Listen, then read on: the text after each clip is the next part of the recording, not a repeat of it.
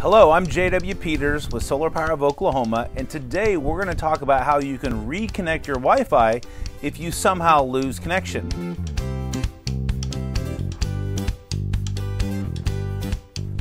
So this box right here is the in-phase combiner box, okay? And inside this box has the communications that communicates with your Wi-Fi. So what you need to do is come over here and open your box, okay? And this communication factor is actually back here, actually up in this place right here. But so this actually is connected to your Wi-Fi in your home. So if you ever were to lose power and it not reconnect, or if you upgrade and move to a different provider, this is one of those steps that you might need to do to be able to make sure that your system is communicating with your Wi-Fi router. Now keep in mind, that doesn't mean that your system isn't working.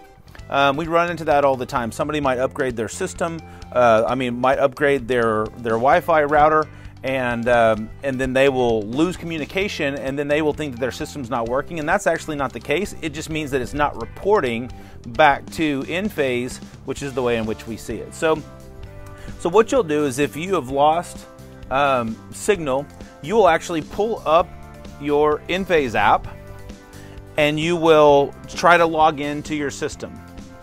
You're going to see where it gives you a notification that your system is not communicating correctly. You're going to click that button, and it's going to walk you through the steps. But actually, physically here, what you do on these steps, right, is you will actually reach in and push this bar button on the left, right up here. Has a little lightning bolt next to it. But so you will walk up and you will push this button. You don't have to hold it down. You just literally push it. Okay, and when you push it, it's gonna then put your system in a discoverable mode. Okay, so therefore it's looking for a new Wi-Fi, and so after you push that button, you're gonna walk inside and push a button on your router. So we'll show you what that looks like right now.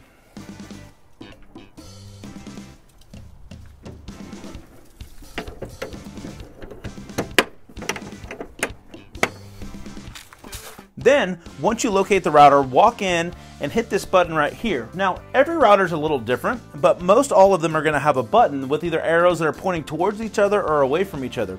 But once you hit that button, that should then connect with the Envoy in your combiner, and then therefore it reestablishes that connection to your Wi-Fi.